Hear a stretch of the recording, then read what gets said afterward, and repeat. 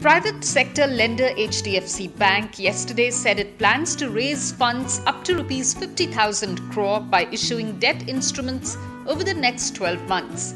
The bank will raise capital over the period of next 12 months through private placement mode, it said in the exchange filing. The board of directors would consider this proposal at its ensuing board meeting to be held on April 20th.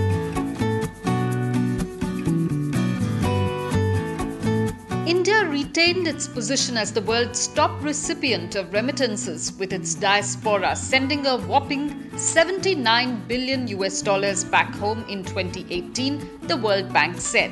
India was followed by China, Mexico, the Philippines and Egypt, the global lender said.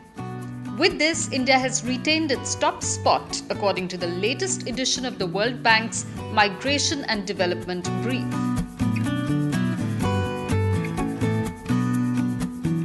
A UK High Court has rejected Mallya's application to appeal against his extradition, a move that brings India closer in getting back the embattled liquor tycoon wanted in alleged fraud and money laundering charges amounting to Rs 9,000 crore. The 63-year-old former Kingfisher Airlines boss had filed the application seeking leave to appeal in the High Court on February 14 against his extradition order.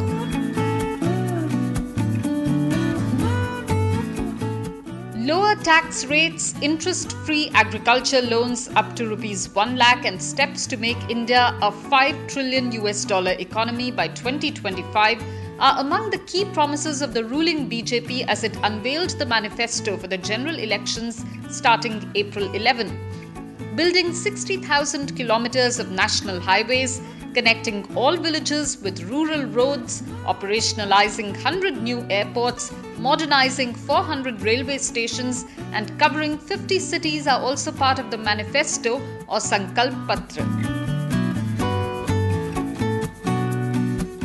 Days before India begins to vote, thousands of miles away, a team of experts maintain round-the-clock vigil on election-related chatter on Facebook, ready to combat the first signs of misinformation, voter manipulation tactics, poll interference and fake news. Facebook, which counts India as one of the biggest bases outside the US, has put in motion an elaborate strategy at the headquarters here, with information warriors at its election war room watching out for hoax, voter suppression attempt, suspicious account behavior, hate messages, fake accounts and spikes in spam.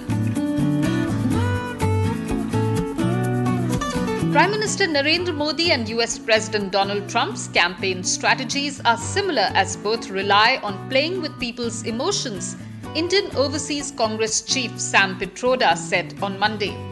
Speaking on political campaigns in the digital era, Pitroda, a long-time Gandhi family advisor, said digital era is about sound bites, gimmicks and videos as opposed to the in-depth analysis by journalists earlier.